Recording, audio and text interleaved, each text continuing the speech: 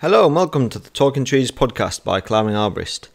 So this podcast is going to be a little bit of a different one than all the rest of them so far, because today I'm going to do this one solo, and the reason being is because I went and I've given a couple of presentations on a topic that I really feel strongly about.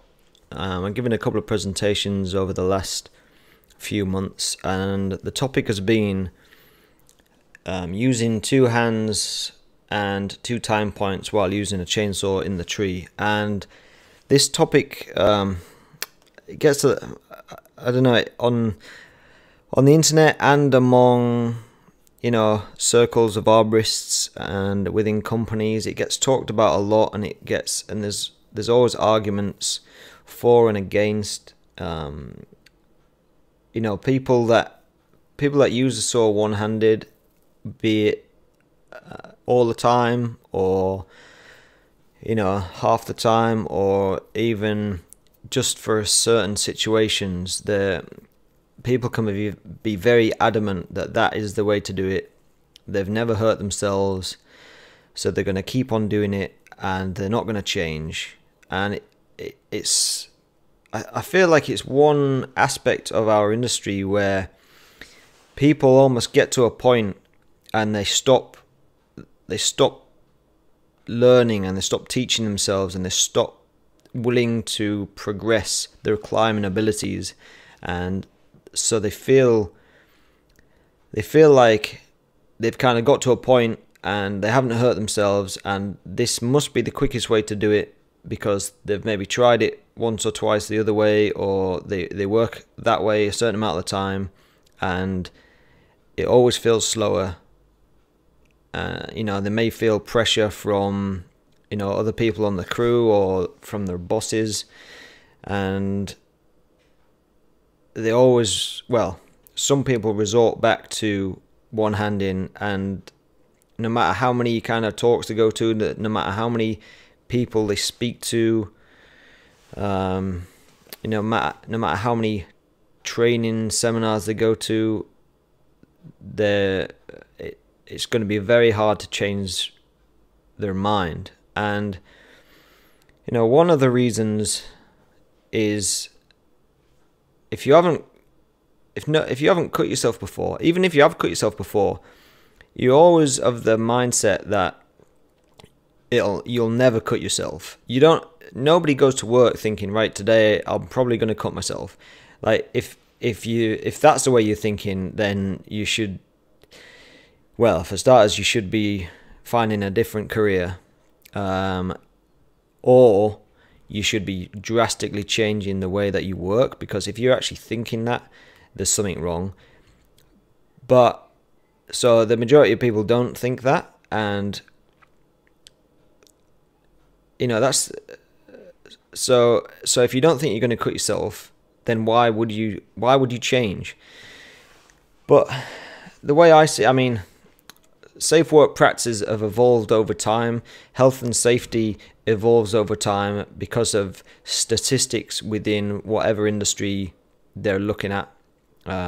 Within our industry, the safe work practices have evolved over time to say you shouldn't use a chainsaw one-handed, because there have been so many incidents where an arborist has cut themselves due to one-handing a chainsaw.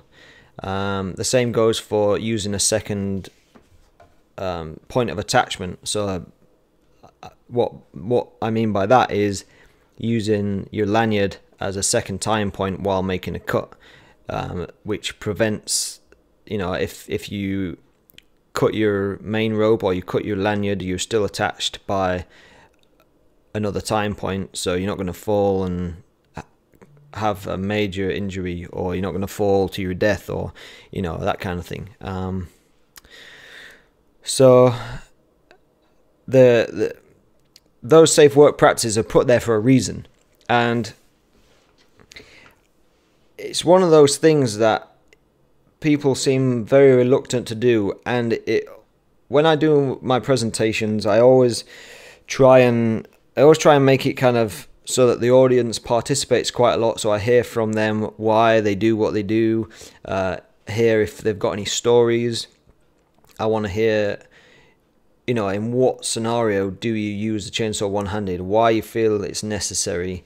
And then I try and kind of come up with solutions, and obviously in my head I'm coming up with solutions, but I pretty much get the same few answers every single time. That some answers throw a curveball, and some answers are absolutely ridiculous, and so ridiculous I've never heard them before.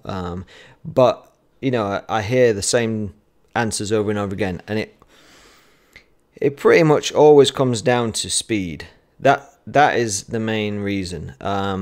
So a couple of examples. So if I ask people why they feel like they have to use a chainsaw one-handed, maybe they don't use a saw one-handed all of the time. Maybe it's just now and again. But what are the reasons when you do it? So common examples would be cutting and holding. So there's something below that you don't want to damage, or maybe the tree's overhanging somebody else's garden and you need to get it back in the property that you're working for, so it's easier for the groundsman to remove all the debris. There's a bunch of reasons why you would cut and hold. So people say, yeah, cut and hold. So that basically they're using their chainsaw with the right hand and holding the limb with the left hand. Now this, if you just kind of step back and don't think about anything else on the job site, you just think about that one scenario. You're cutting a branch with a chainsaw using only your right hand, and you're using your left hand to hold the branch that you're cutting so that it doesn't fall to the ground. Instantly, if you take a step back away from thinking about being on a job and you just think of that one specific scenario, automatically that makes you think, yeah, there's definitely a safer way to do this, because you're putting your left hand in harm's way. Yeah, you might have 2 feet between the saw and the hand. You might have even more. You might, depending on how big you are, how big your arm span is, the angle of the branch, all these kind of things. But you've put your left hand somewhere where there is a chance that the saw can, skip along the branch. You can kind of lose control if it goes through the branch quicker than you thought. If there's a hard knot in the branch, and so you put extra force that you didn't think you needed to, and then once it goes through, you're pushing a lot harder. There's so many little things that you don't ever think about. If you're using a saw one-handed, you just think, I'm making this simple cut, my hand's out of the way, how can I cut myself? But there are so many small small chances or things that aren't very common but that do happen, and it's one of those. It only takes one of those that kind of comes out of the blue, takes you by surprise, to catch you out. And some people have cut themselves with a chainsaw and they get lucky, it's just like a little nick. But some people only do it once and they lose a hand, or they sever some major tendons, arteries, that kind of thing. So you never want that to happen at all. But by using a saw one-handed, there's a higher risk. So what do we need to do as arborists? We need to mitigate the risk, and to mitigate that risk, it's pretty simple. You pull your left hand and put it on the saw. So if you've got your right hand and your left hand on the saw, one, the saw is in much more you're in much more control of the saw. Two, your left hand isn't now exposed, isn't vulnerable, isn't a target for the saw. So it automatically becomes, you've reduced that risk almost to a zero risk of cutting your, well, definitely cutting your hand with a chainsaw. Like, you're not from that position.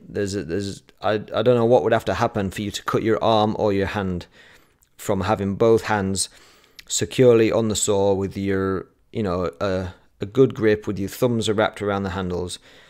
I don't see how you would cut yourself from that point. So you've eliminated all risk. So you've gone from, there being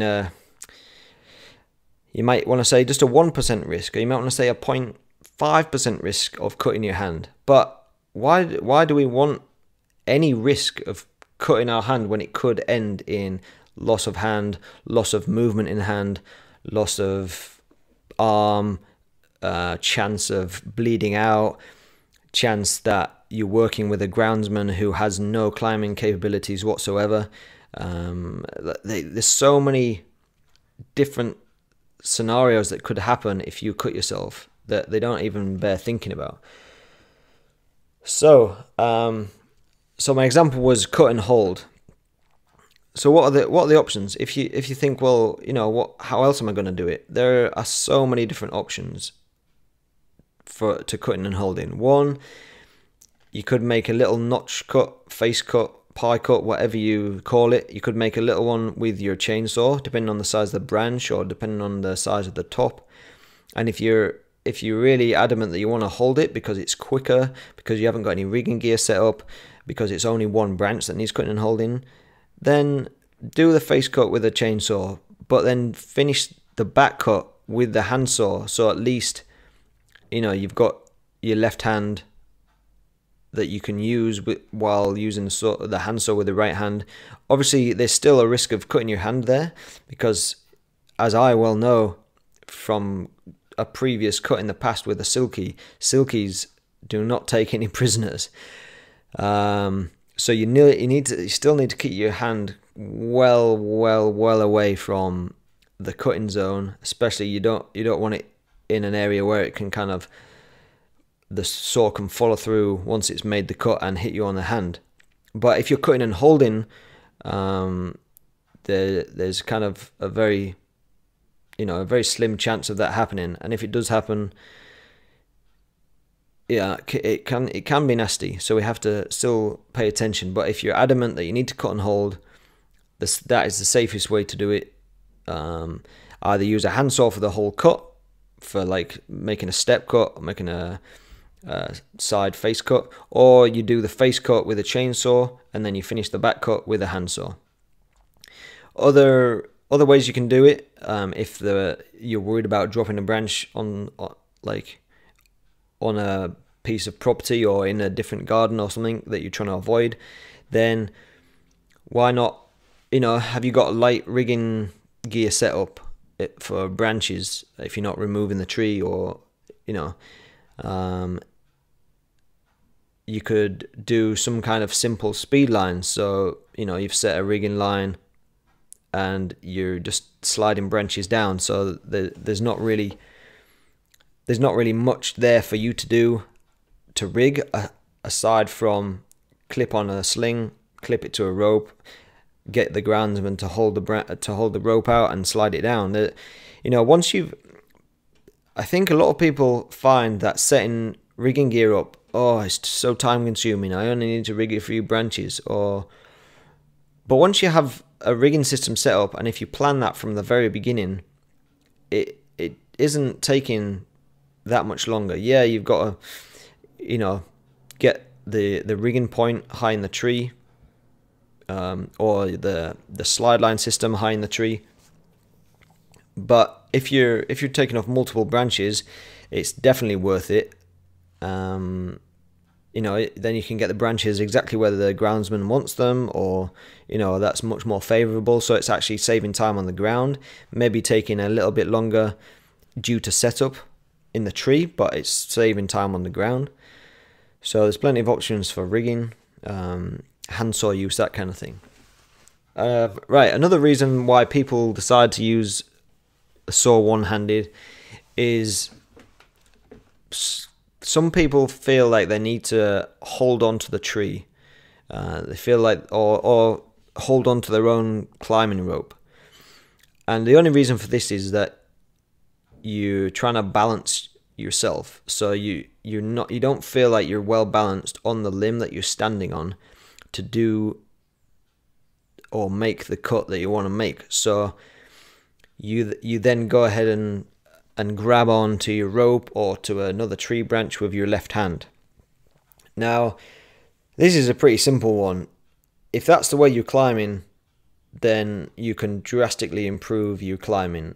You have a lanyard, which a lot of people don't think of this way, but the lanyard should be thought of as a work positioning tool, not just this inconvenience of a second tying point. The lanyard is there, to assist you and to make your climbing better, to get you in a better position, to make it easier for you, to put you in more control of the chainsaw. Like, if you're having to hold onto the tree or hold onto the rope, that means that you're not stable. And how much more stable are you going to be by holding on? It's hard to tell, but I imagine a lot less stable than if you had a good work positioning system using your lanyard and your main rope. Because using your lanyard, you can tie onto, there'll be many options where you can tie onto. So you can choose a good point that gives you a really good triangulation between your two different ropes, and it means that you can lean back and lean back against the angle of your ropes, and it puts you in a solid position. From there, as long as you can have your foot in a little stub in a branch union, something like that, so at least you've got one foot that can kind of help you balance, push against your two tying points, then you've got a really stable position, which means that you can then use a chainsaw with two hands. Going back to thinking of using the saw with one hand while holding on to your rope or a branch for stability with another hand, and then leaning out to make the cut, it seems like, what it is to me, I think it's just laziness, really. And the reason I say that is because you're not in as comfortable position as you could be. Maybe it's laziness. It certainly could be inexperience, because inexperience really comes in to a lot of this, and it depends on who you've been trained by also. So I should kind of back up a little bit, really, because I'm just kind of freestyling a little bit doing this podcast, and I automatically kind of start thinking of people that have been in the industry for a while doing this, and even more experienced people doing this. But I have to go back to when I first started out, really, and to think who I was working with, because that determines your climbing style. That determines what you think is good and bad, what you get pushed to do in certain situations. Your boss, or your lead foreman, or lead crew member, they're the ones that really are going to be a huge influence on you at first, because you may have been to college, you may have done a short course, you may have done some kind of schooling, but it's been at work for that first kind of year that really kind of sets the tone of how you're going to climb. Because I don't think there's many people out there that are going to be strong enough mentally to say, hang on, that's not right, I shouldn't be doing that, I was taught different. I think the majority of people are going to go out into the workplace, see the lead climber doing what he does, doing his thing, and maybe using some bad habits and thinking, oh well, that's how you must do it in the workplace, even though I was taught different in my chainsaw course or chainsaw class or whatever. So for rookie climbers, sometimes they don't have they don't have that knowledge to call upon, or they don't know what's kind of right or wrong, or bad habits and good habits. So this is why I want to do this podcast as well. It's for every people of all levels, all experience levels. And if I can change a couple of minds by making this podcast, then I'm happy. Because when I go out and do these presentations, what I found was I actually gave one in Idaho recently, and this is why I'm doing this podcast, because I did the presentation. I found out about 10 minutes before the presentation that the hour that I had was then getting cut to 45 minutes. So instantly I was kind of almost rushing to give my presentation and explain my points and that kind of thing. And so afterwards, I was still happy with how it went, but I still had more information to give, and I wanted, maybe have people ask a couple more questions, but I didn't get that chance. And even if I have had that chance of the full hour, it's still not long enough really to get through the points that I want to get. And so that's why I'm doing this podcast, because I was sat on the plane on the way home, and I was there were so many things that frustrated me, because there's so many guys there that were, when I go and do these podcasts, I ask the question, how many people use the saw one-handed? How many people use one time point? And a lot of people, I find that a lot of people are willing to admit that they do it, and some people admit it but are wanting to change, or wanting me to give them ideas and techniques of how to go about it differently, or they want me to give them some piece of advice that's going to change their mind to how they work at the moment. Some people completely are just there to get the CEUs, and I think it would be one of their crew members cutting off their arm that it would take to change their mind, kind of thing. Seeing something horrific like that. So yeah, like if I can go in there and change just one person's habits, or even like I tend to kind of challenge people at the end of the presentation to say, look, just give it a month and try and make a change, because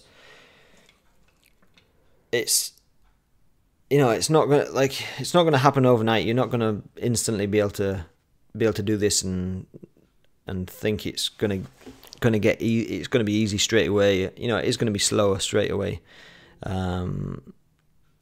But I'll get onto kind of changing your habits in a little bit. I'll just rewind. I'm kind of jumping all over the place, so hopefully you can kind of stay with me and you're not like, what is he talking about? He's talking absolute nonsense.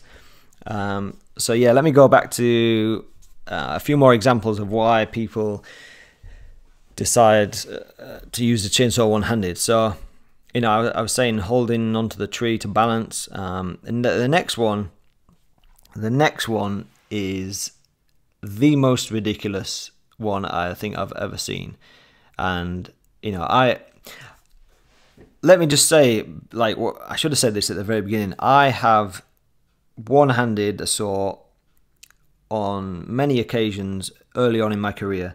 I was never taught, or I never worked with anybody that told me to do it all the time, that said, yeah, that's fine to do it all the time. I went through college, I went through the UK chainsaw programs to get your certification, so I knew the correct procedure to use a chainsaw, 2 hands with 2 time points. I knew that, so I wasn't going in there completely blind. But I have certainly used a chainsaw on many occasions, because the people that I worked for, they said, oh yeah, if you can't reach a branch, or if you need a hand to stabilize yourself, or it's not safe or whatever, and so there was always the option to do it. And what I find now is that if you get given the option, if there's an exception to the rule, people will just take that exception and stretch it and stretch it and stretch it until it becomes the norm, until it fits into their everyday climbing. So that was bad, but I'm still quite happy that I never used a saw one-handed all the time. Anyway, yeah, so I'm definitely not, whiter than white. I've used a chainsaw one-handed many times in the past, but about 4 or 5 years ago, I really made a commitment to myself and decided not to use the saw one-handed anymore. I just thought, what is the point? And all it came down to with me is it was just laziness. It was like, oh, I've got this one branch to take off. Can I really be bothered to put my lanyard on, which is going to take another 5 seconds for this one branch, for this one bit of dead wood, etc., etc. And what I realized is that you need some kind of motivation to do it.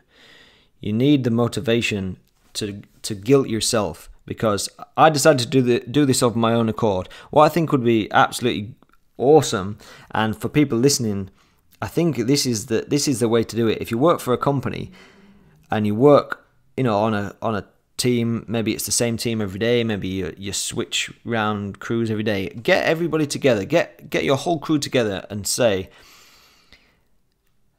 see if everybody's going to be on board. Say, right, let's work safer. We don't want accidents in this company. I don't want to be rescuing you out of a tree. You don't want to be rescuing me out of a tree. I don't want to see, a mashed up hand, forearm, leg, that kind of stuff.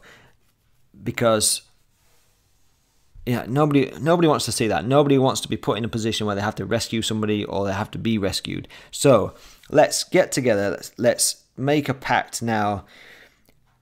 We're all gonna use a chainsaw with 2 hands, 2 time points, no exceptions. And what we want to do is keep each and everybody accountable. And as soon as you have other people keeping you accountable,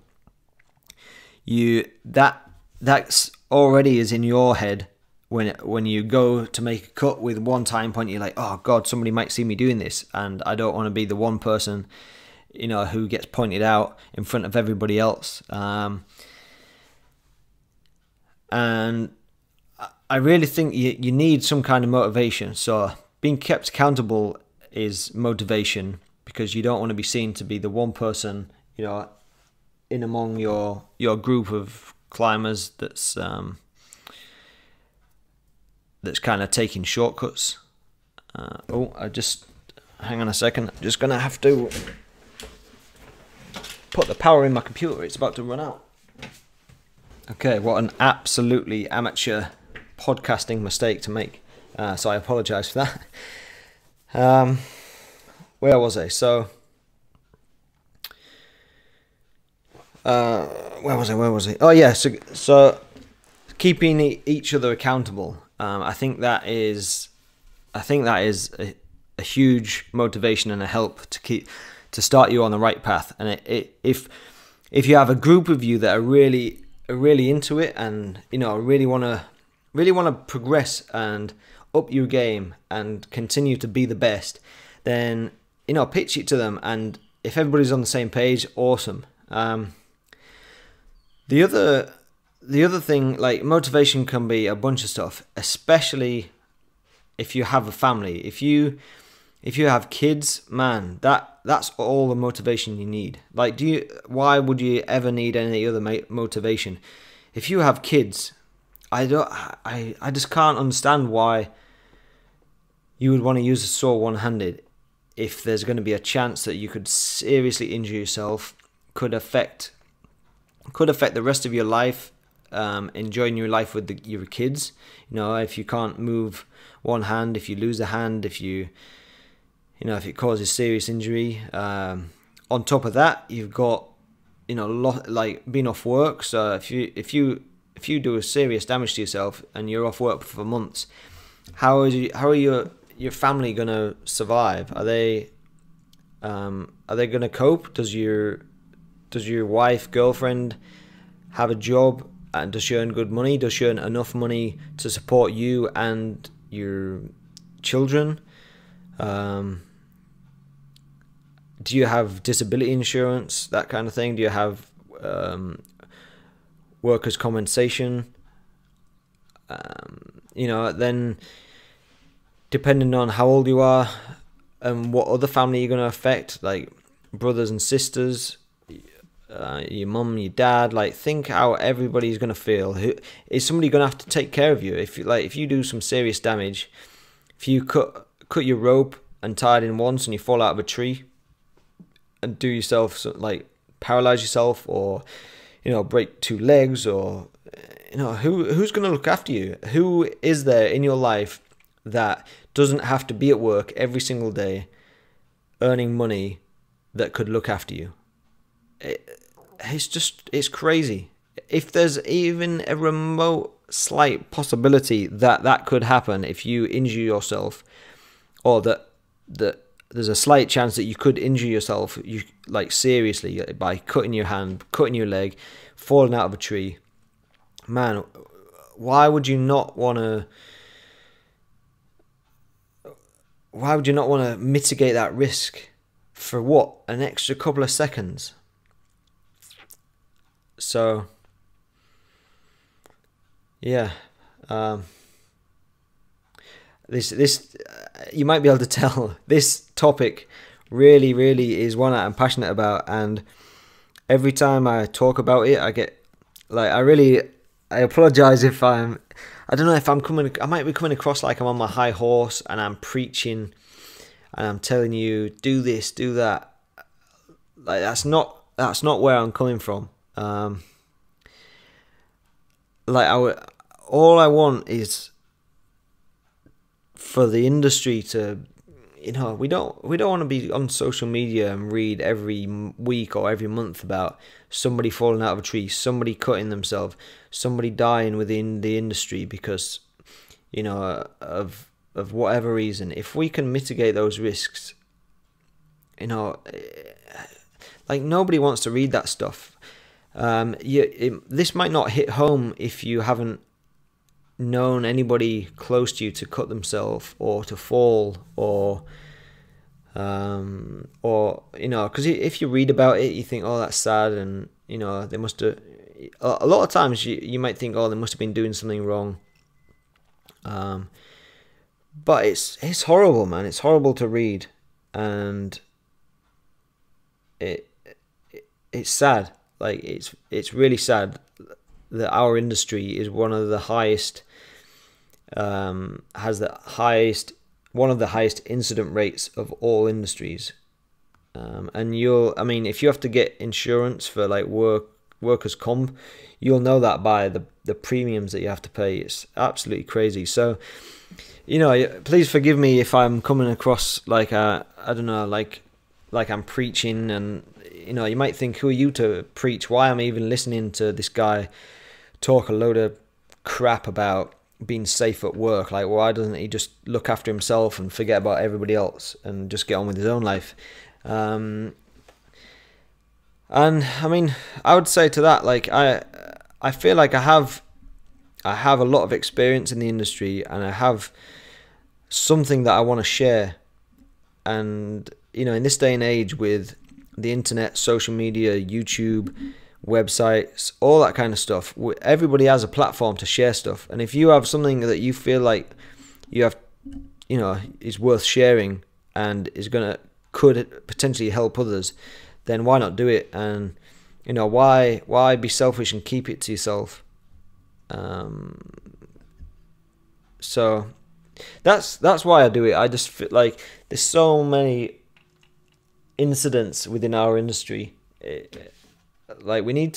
Something needs to change. And yeah, you could say, well, we work in trees, and we work at height, we work with chainsaws. These are all things that add risk to a job. Like, the majority of the world doesn't go to work and use a chainsaw, climb trees and saw off the ground by 50, 60, 70 foot, however high the tree that you're working in is. So we've got height, we've got trees, then we've got, you know, if you're a groundsman, you've got people working above you, dropping things. So your communication needs to be clear. You know, then we've got equipment. There's so much equipment that we rely on, like life support equipment. We have harnesses, we have ropes, we have hitch cord, we have carabiners, we have different hardware. We have to trust all this equipment. We have to inspect all this equipment. And if any one piece of this puzzle goes wrong, if we use our chainsaw incorrectly, if the chainsaw, you know, if the chainsaw gets squeezed in between a cut as it closes and reacts completely abnormally, and catches you by surprise, if your lanyard is round the back of a stem that you're piecing down and it's caught over a little stub and you don't realize it's going in the line of where you're cutting. You know, there's so many things, so many potential risks that we need to mitigate. If your carabiners are not working correctly and are sticking open, there's a chance of a fall. There's a chance of it coming open, slipping out.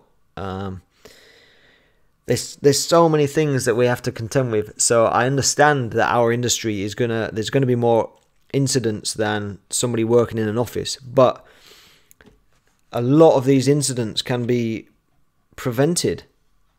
You know, it's risk mitigation, and it's, you know, self-preservation. That's what it comes down to. It's self-preservation, and so many people go through life just, you know, cruising along, and I feel like that's very dangerous in our job.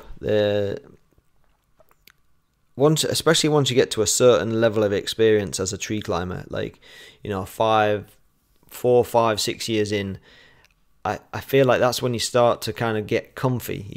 You get comfortable, you get complacent, and complacency, God, that is the worst thing that could creep in when you're a tree climber. Complacency. Bad for you, bad for your groundsman, bad for your employees. That's, yeah, absolutely, you know, it's dangerous. So we always have to be striving to become better. And I feel like after you've reached a certain level of skill as a tree climber, I think that's when people start to feel like, oh, I can't get any better anymore. You know, they're not seeing improvement in themselves. That they think that that's it. They've peaked and they plateau, and they're happy with that because they can go to work, prune a tree in a good amount of time, or take a tree down in the right amount of time. You know, they feel like they have lots of rigging skills, lots of climbing skills. But there's always progression within your climbing, and this is where this talk comes in, really, and the point of work positioning comes in, and the point of tying in twice comes in, because when I decided to make the switch, like, well, it's not really a switch, because like I said before, I wasn't using a chainsaw one-handed like every day, every cut, that kind of thing. I used to use it now and again. I used to do one tying point.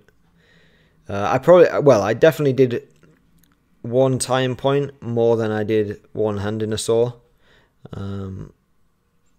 And for those people who are on my side of things, like they feel like you should two-hand, you should have two tying points.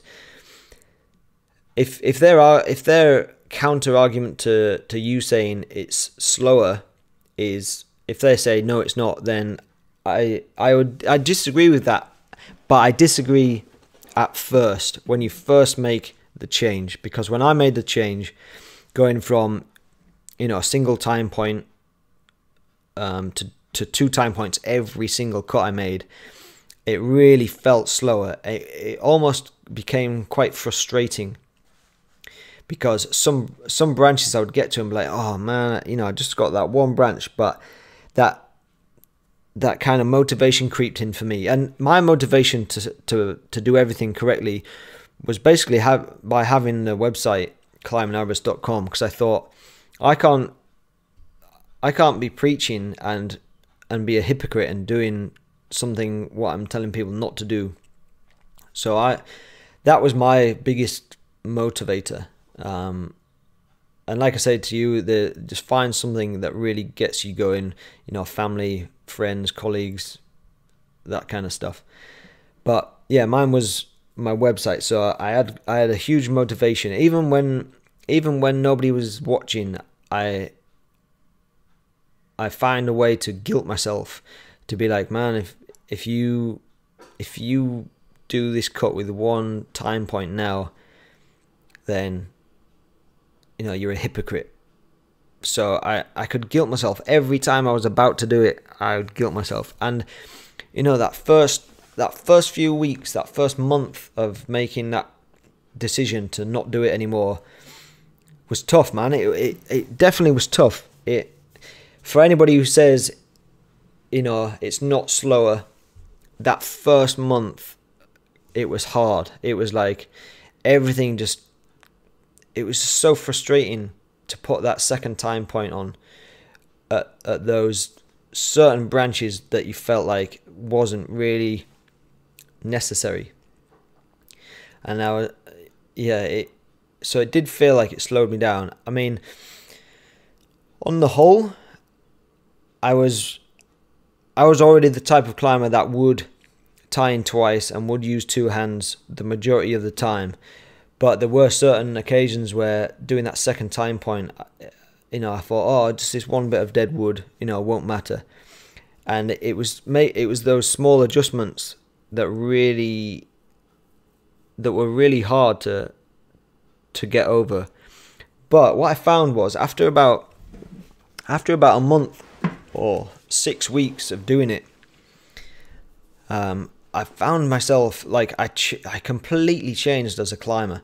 Like I felt like, you know, I'd plateaued as a climber. I was just, I don't know, like 10 years in as a climber, had lots of experience. I'd done lots of different tree jobs. You know, a huge range of tree jobs, crane jobs, technical rigging jobs. Being from the UK, I did a lot of crown reductions, like full canopy reduction, pruning. I used to do that a lot. I've pretty much done all different types of tree job, apart from I've never worked with a helicopter. You know, that is one that's on the bucket list, but it seems like unless you live in New Zealand, you don't get the chance to remove a tree with the aid of a helicopter. So I don't foresee that ever happening. But yeah, aside from that, I've done most jobs. And I've also lost my train of thought. God, what was I saying? Oh yeah, so I felt like I'd plateaued. I felt like my climbing, felt like it wasn't going to get much better than it was at that point, and I didn't see in what areas I could really advance. Maybe the only way it was going to improve was to become fitter, become stronger, become more agile, flexible, or something like that. But it wasn't in the skill. It was more in the physical sense of fitness. Until I made this change, and then I made this change, and I'm like, oh, like it's almost like I went back 5 years of experience, because it did feel like I'd slow down. And what I realized after the 6 week point of making this change and like guilting myself every time I went to use the saw one-handed was I realized that I changed the way in which I climbed, because I was, rather than just looking at each branch that I was about to prune, figuring out where to tie on, what position I was going to get myself in, like what body position, I went from that to planning ahead. Obviously, a lot of tree guys, every tree guy, I imagine, makes some kind of a plan before they even enter the tree. I'm not talking that kind of plan, although that is hugely important. You need to know how you're going to address the tree before you even get in there. You need to know so you can relay the information to your groundsman. You have like a rescue plan. You have a plan of how things are going to go. But, things change when you're in the canopy. Lots of things change. Anyway, so that's one kind of a plan. But what I mean is, once you're in the canopy and you're kind of moving to one area where you're doing some pruning, looking at what you're pruning or what branches you're taking off if you're doing a removal, and thinking, right, if I tie in here, I'm going to give myself an excellent work position. I'm going to be able to reach 4, 5, 6, 7, 8 limbs from one time point with my lanyard. So what I mean by that is you're already tied in with your main line. So I'm looking ahead and I'm thinking, where is going to be the optimal or optimum position to put my lanyard? And I realized I was doing this after a month to 6 weeks, and then my efficiency just went off the charts. Like, I went from being an efficient climber before I made the switch to then seeming to go back 5 years and slowing down, and then once I really stuck with it after this certain point, this 6 week point, my efficiency just skyrocketed back up, and now I feel like I feel like I'm a much better climber, because I'm as safe as I possibly can be. So I'm way safer than I was before, meaning I didn't feel like I was unsafe before. I didn't think I was doing anything stupid, but now I've mitigated those few risks on those few occasions. I've mitigated them. They're not there anymore, because I'm doing everything by safe work practices, safe work standards, and I figured out a way how to be as efficient. I plan ahead. I plan 7, 8, 9 limbs ahead. I use different techniques to get the most optimum work positioning possible. I use different lanyard configurations. One of my favorites is using the small prusik loop that come. If you know what a CE lanyard is, that's made by Tuffelberger. It was kind of an idea that came out of the Tree Imagineers, and so you say you have a 15-foot lanyard. You have a small prusik that's on your lanyard. You pass the end of your lanyard around that has the carabiner on, and rather than connecting your carabiner back to your harness, like to your side Ds, you connect the carabiner to the small prusik. So it's going around the stem or around a large limb, wherever you're choosing to tie onto, but it's not choking. It's not choking like the carabiner against the stem. It's clipping onto the prusik that doesn't move. So you're creating like a single line, basically. And so you have a 15-foot lanyard. So you've got probably a usable. If you have it in a regular configuration, you can probably get 7 feet away from your time point, depending on the size of the branch and that kind of stuff. Using this single line configuration on your lanyard, depending on the diameter, circumference of the of the branch or the stem, you can probably get 13 feet away. So you're doubling the distance that you can get away from that time point. And doing that kind of technique, using that kind of technique is such a useful trick if you're trying to improve efficiency. Depending on the situation, like every situation is different. So all these techniques have the time and the place, to use them.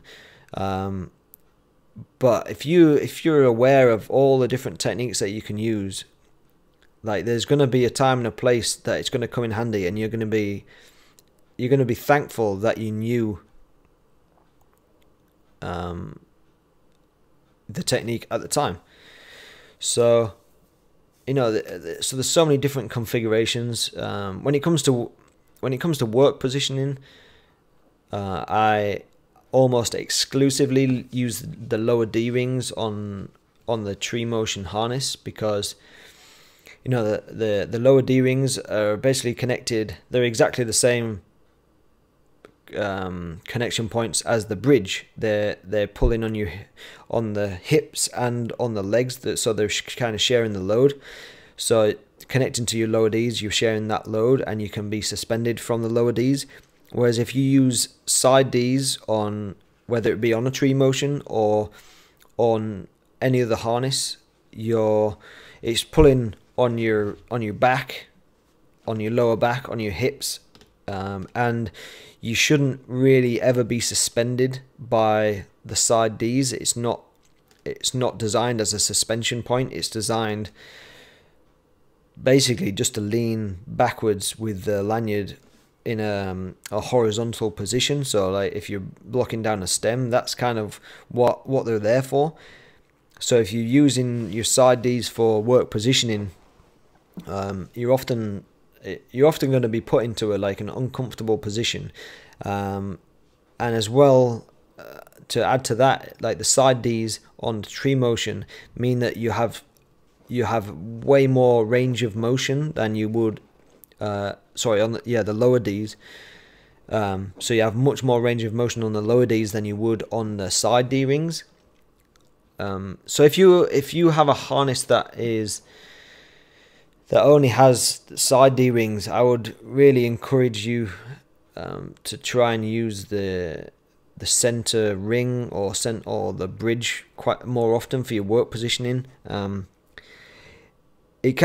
know it does get annoying because you have your lanyard kind of trailing between your feet, so you never want to leave your lanyard there in between, pruning branches. So you don't want to be climbing around the canopy with your lanyard on your center D, which is why those side D rings, those lower D rings, I can't understand why all harnesses don't have the lower D rings. For me, it's a must. Like, you can leave your lanyard there, you can climb around with it there, and it just is so much more comfortable, and it gives you a much better work position. So yeah, it's choosing the right configuration in the right situation to get the best work positioning for you, and that's how we become more efficient. So like I was saying, I realized I was planning ahead much more than I used to, which has made me a much safer, better climber than I ever was before, when I didn't feel like there was any more progress to be made. And for those, so I'll tell you a little story. For those who say that it's much slower to, I'm just gonna have a quick sip of coffee here. My mouth's getting a little dry. Sorry, quick sip of water as well. So I'll tell you a quick story. So I live in Canada now. I worked for a couple of companies around the city, and worked with many people. Some really good arborists. some excellent guys, and then I started contracting. And I did this one job, and if you follow me on YouTube or watch some of the climbing arborist videos, you may have seen one that I posted probably a few months ago now. It was a really interesting job that a friend and I did, and it was out in eastern BC, and it was like a wildlife habitat project. And I'm sure he won't mind me dropping his name, because I'm gonna really give him props for this. But the guy I was working with is a friend of mine called Ryan Murphy, who lives on Vancouver Island here in BC. And it was just myself and Ryan that were the climbers on the job. And what the job was is we went out to eastern BC, and I can't remember who was funding it. The like wildlife or environmental federation or something out in the Kootenays anyway, and they were trying to create habitat for certain birds that were, I don't think they were endangered, but numbers were dropping lower than what was comfortable, I think. So we worked on this project that had been done for, I think, the previous 6 or 7 years, and it was to climb certain trees in certain different locations in the Kootenays, and there was 3 different treatments. So they were called treatments in inverted commas, and basically it was to inoculate the tree with a certain disease, and that was either to kill the tree completely, it was to kill the top of a tree but leave the lower canopy live, or it was to introduce a decay in a tree, but hopefully wouldn't kill the tree, but it would just decay in a certain part of the main stem, so that the tree was still alive. Because for all these different so-called treatments, it would attract different birds to use it for habitat. Anyway, I'm rabbiting on here, absolutely talking crap. So that was the job description, and it was the first time that I got to work with Ryan, because Ryan lives on Vancouver Island, I live in Vancouver, so it's not the same place. And we'd never worked for the same company or anything. But I'd met Ryan through the tree climbing competitions. Ryan is a previous champion of BC, a few years back. Whenever I saw him climb, he was always, qualifying for the Masters. Absolutely awesome climber. But what really impressed me and really shocked me is that when we worked on this job, never did I once see Ryan climb the tree without 2 points of attachment when he was making a cut, or never saw him one-handed chainsaw, and I was doing the same. At this point, this was past the point where I decided to make that change. So the project was, I think, late 2016. It was like October 2016. So, I'd already made the switch at that point. So I was doing it, but I've worked with a lot of guys, and even a lot of really experienced guys, a lot of great guys that I've worked with, I know for a fact would have probably at some point not tied in twice for certain cuts and all this kind of stuff. So seeing Ryan and watching the way he climbed and seeing the speed that he could do things was, it just took my breath away. Like I felt like I was an efficient climber, and man, like, it's hard not to compare yourself to somebody when you're doing, very similar work day in, day out for, I think we were there for 3 weeks. And, first couple of days, we would climb, and maybe we would do obviously we would do a different tree, but we would maybe do a different treatment on the tree that we were doing at the same time as each other. So I would think, oh, he's probably done his quicker because he did a different treatment which was quicker. So I'd keep telling myself that, and then towards the end of the project, I'm like, I need to stop kidding myself here. Ryan is just an absolute beast of a climber, and he's so efficient in the way, he's so methodical and efficient in the way he does things. So having worked with somebody like that who is so good, so so safe, so technically good as an arborist in everything that they do, in work positioning, in safety. If anybody ever tells me now that you can't, that it's slower to be safe, then I'm going to call bullshit on you. I'm going to call absolute bullshit.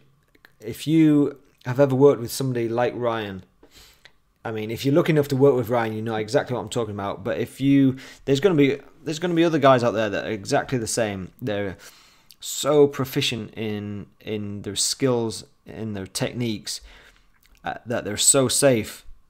And if ever you get a chance to work with somebody like that, you know that you're talking shit when you say that you can't be efficient and you can't be quick when you're using a saw. 2 hands, 2 time points. Like it's bullshit. So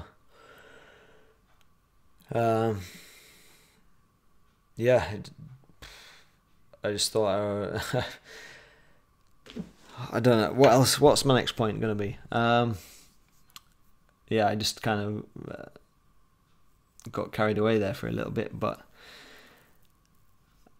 yeah, let's go back to work positioning. So what I think about my thoughts on work positioning now is the way that we teach using a lanyard shouldn't be taught as your lanyard is there to be used as like, it shouldn't be seen as an inconvenience to having to use it to tie in to make a cut.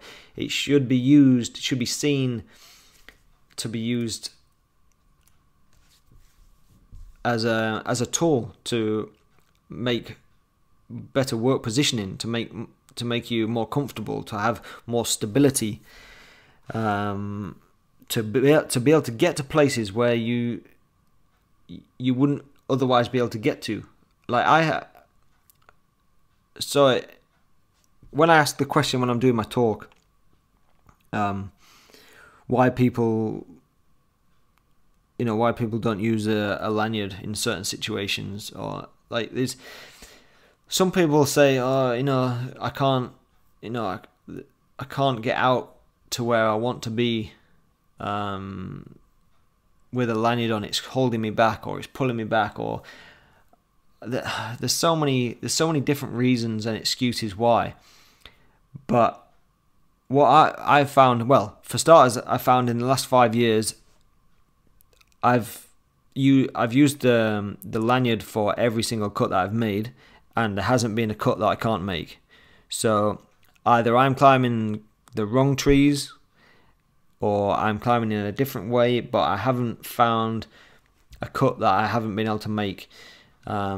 You figure it out, and I find using your lanyard actually aids you. It assists you. If you can select the right time point, you can get further in the canopy than you could without using the second time point. You can use it to your advantage. You can use it, to pull yourself further out. You can use it so you're way more stable. So you're attached in like a V formation, both coming from above you, so you're much more stable. You can use your lanyard to lean back against, so you're more stable. You can use your lanyard to, you can even use your lanyard to pull a kind of a branch towards you, if it's the right situation for it. So yeah, I feel like when we're teaching other climbers to use the lanyard, we shouldn't be focusing on the lanyard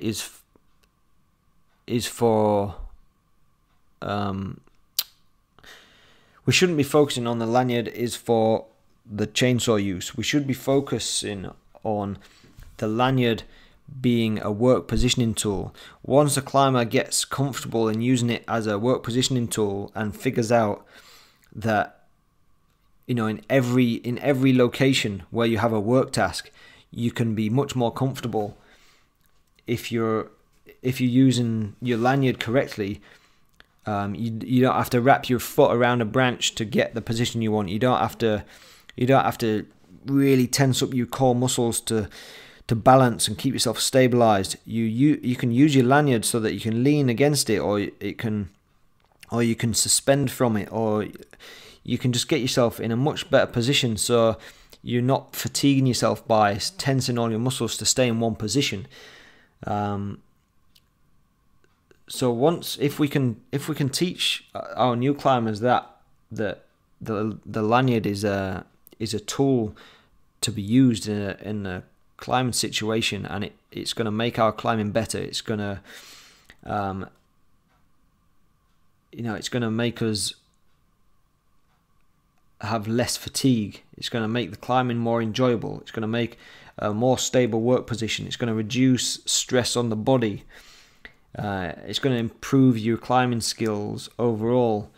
If we can teach that and then introduce the lanyard, your new climber's already learned that he's using the lanyard even just to climb around to get in positions. Maybe you've let them use a handsaw and always making them lanyard on so that, you know, they've got that stable position, so they don't have that worry in the back of their mind. Are they going to swing? Are they going to fall? Which are, you know, those are real worries when it comes to the rookie tree climber. They're always, you know, they've got so many things going through their mind. Oh God, am I going to fall here? Do I need to hold on for dear life while I make this cut? Is the branch going to, you know, fly back up me? Flick back up after I've pruned the end off. There's so many things that go through the climber's head, especially when they're new. We want to make it as comfortable as possible for them.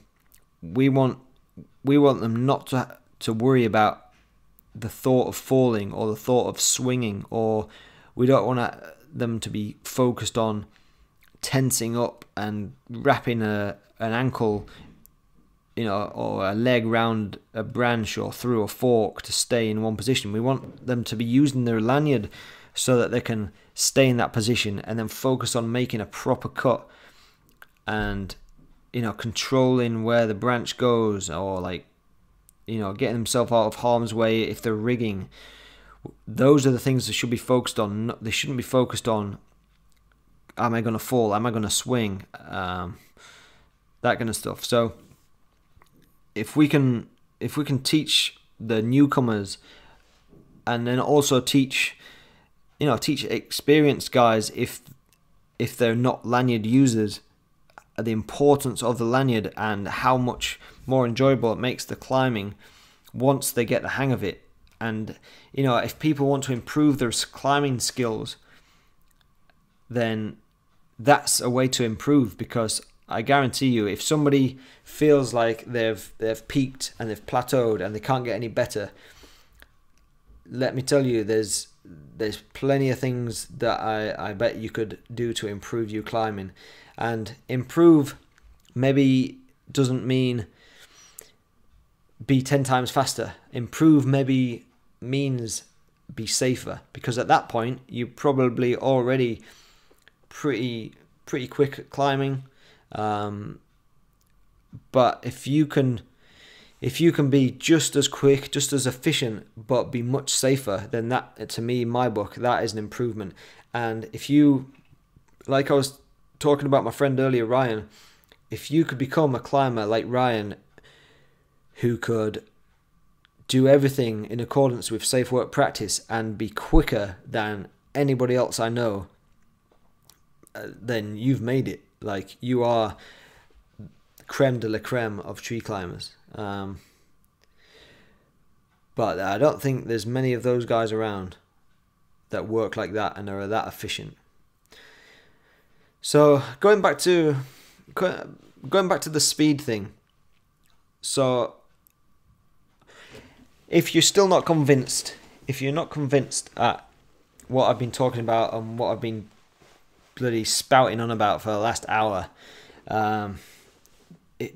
if you're still listening, that's a good thing. Because oh god, I am talking.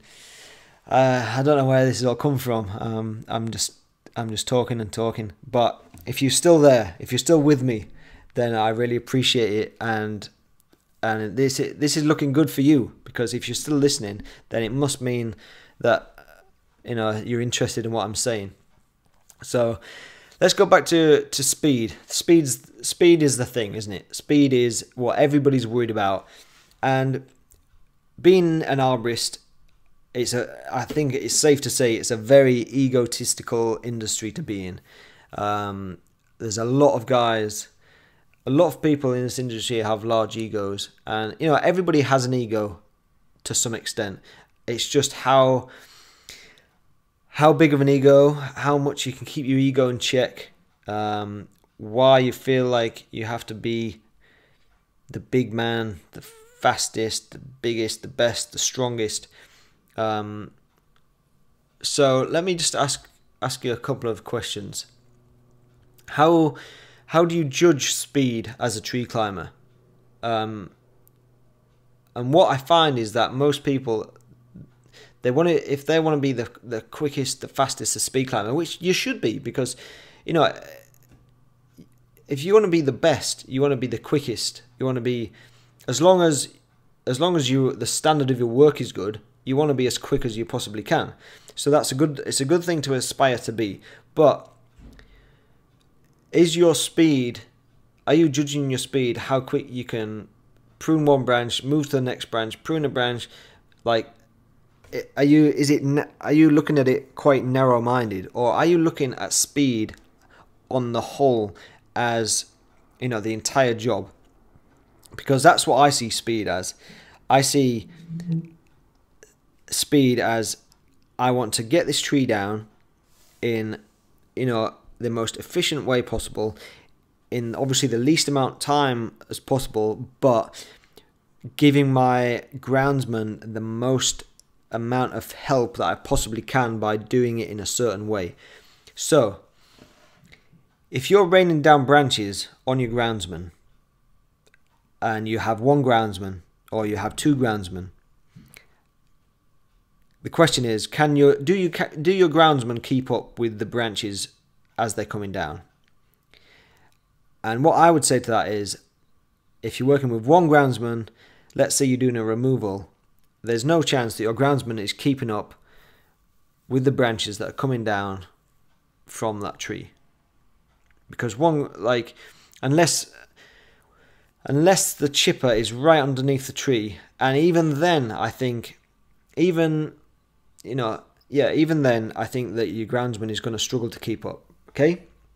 So what you're doing when you decide to give your groundsman a chance, all right, yeah, go ahead, clean up, I'll give you 5 minutes. What are you doing in that 5 minutes? You're probably sitting there taking selfies, posting to Instagram. That's what we all seem to do nowadays. But if you think about what you've just done, if you have just rained down branches for 10 minutes, and then you're going to give your groundsman 10 minutes to clear them, but you were doing that either one-handed, or you were doing that one time point, or you were doing that with both one hand and one time point, then how is that quicker? Because you then sat around for 10 minutes, right? So instead of doing that, if you use two hands, two time points, maybe it might be a couple of minutes slower.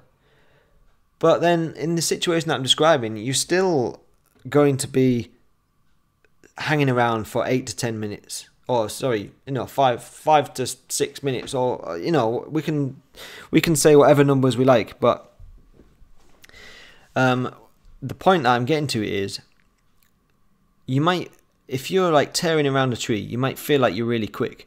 But then if you're sat around because the guys on the ground can't keep up with you, what is the point? Why wouldn't you be safer and more efficient? And it's gonna, in the end, the job is gonna take the exact same amount of time, because no matter how quick you are in the tree, if your groundsman can't keep up, then you've got that same amount of like dead time to sit around. So that dead time could be used to actually, you know, perform better in the tree, to be safer in the tree. So, you know, that's one of the biggest points I think about me putting this across to people, is how are you judging speed? Because to me, speed should be judged as a whole, as an entire job. And I think that's how arborists and tree companies need to work. We need to work as a team. We need to work as a crew. We shouldn't be working to boost our own ego, to say I'm the fastest tree climber in the West. That's not what it's about. It's about teamwork. Like, we work on a team every single day. We work together every single day.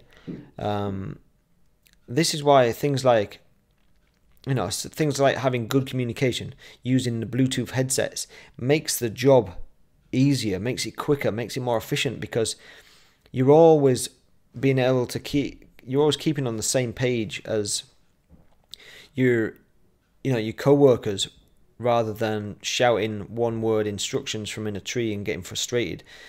So it naturally speeds up a job, naturally makes things more enjoyable. You're working as a team. You should enjoy working as a team. So then why, when it comes to being a quick, fast tree climber, why is that suddenly become like an individual solo thing? It's like, it's almost like a team sport. Being an arborist, being on a tree crew, being part of a tree care company, it's a team. You might be seen as I'm not into American football, but you might be seen as the quarterback, like the star player, because you're the climber, and the other guys are the groundsmen.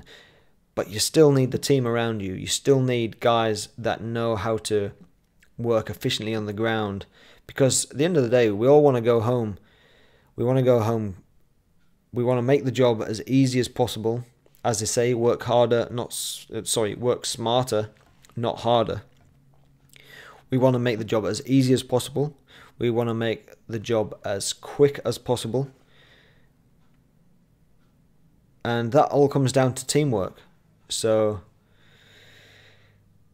think the next time you're climbing, after you listen to this, if you're still listening, the next time you climb, just pay attention to how much downtime you've got in the tree, how many selfies you're taking in the tree, and add that time up and think, right, well, actually, I probably had about 15 minutes of downtime during the whole day. In that, say you're climbing for 3 to 4 hours, you probably say you had 15 to 20 minutes of downtime while you guys were cleaning up, while you're waiting for the rigging line, or anything like that. And then think, actually, if I changed my ways and I became a safer climber, made every cut with two hands on the saw, would the job have taken any longer? It might have felt a little longer from my perspective as an individual, because I'm not used to doing that yet. It might have taken, my time in the tree might have taken 10 minutes longer, but then, take that out of the 20 minutes that you were sat around taking selfies, and it's the whole job hasn't taken any longer whatsoever. So yeah, so that's it. I think I might wrap it up now, because I've been talking for quite a while. And if you know me, I'm not a big talker, so I don't know how I've managed that, but this is something that I'm, like I said before, I'm extremely passionate about. I really want to help anybody who's willing to take on board the information that I've been talking about. I'd love to hear some of your comments. So I don't know, either comment on my YouTube video, I'll post the podcast to YouTube. Comment on Instagram, if I'll post about the podcast on Instagram. Send me an email. My email is mail@climbingarborist.com. I really want to know what you think about, what I've been talking about. Another thing, just before I go. So I really want to, I'm like, at the time of recording this, I'm making a new website, and it's very close to being finished. And one of the things that I wanted to add to the new website was to have a page of other people's videos. I put a poster out about it quite a long time ago now, basically saying, send me a link to a video that you've done, and as long as it complies with all safe work practices, I'll be more than happy to put it on this new page that I'm creating. Man, can I not find a video that doesn't somewhere have a bad practice in there somewhere? Some videos I've watched pretty cool, and then all of a sudden, something happens in the video. I'm like I remember one that got sent to me. It was great. Everything was going right. 2 time points, two hands on the saw, rigging. Everything was good. And then even just something small, like they'd tied like a bowline for their termination back to their harness, which isn't, that's not industry best practice. You need like a cinching knot if you're using it as your termination knot. Just little things like that, like tiny things that people don't think about.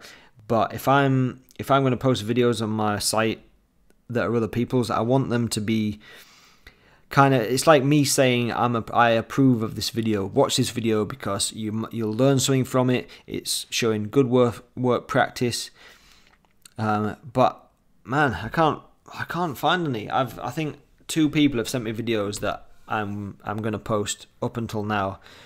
And yeah, so if you've got any videos that you've made that you think comply with everything safety wise, and all pruning or all chainsaw use is good, then please send me a link, because I really want to feature as many videos as I can, but I don't want to feature anything that I don't approve of. Anyway, I really appreciate you listening to this. Thanks a lot. I hope that you can take something away from this podcast. If you haven't done so by now, please press the subscribe button on iTunes if that's where you get the podcast from. If you're watching this on YouTube, please press the subscribe button, and there's a little bell that means that you get a notification every time I post a video. Click that as well, then you'll get notified every time I post something new. And yeah, keep your eyes open for the new website being launched. I'm really excited about it. Got a bunch of new stuff on there. Easier to navigate, mobile friendly, better images, better looking site. It's about time, because the other one's feeling a little dated. So thanks again for listening, much appreciate it. Stay safe, everybody. For now, I'm out. Thanks a lot. See ya. Bye.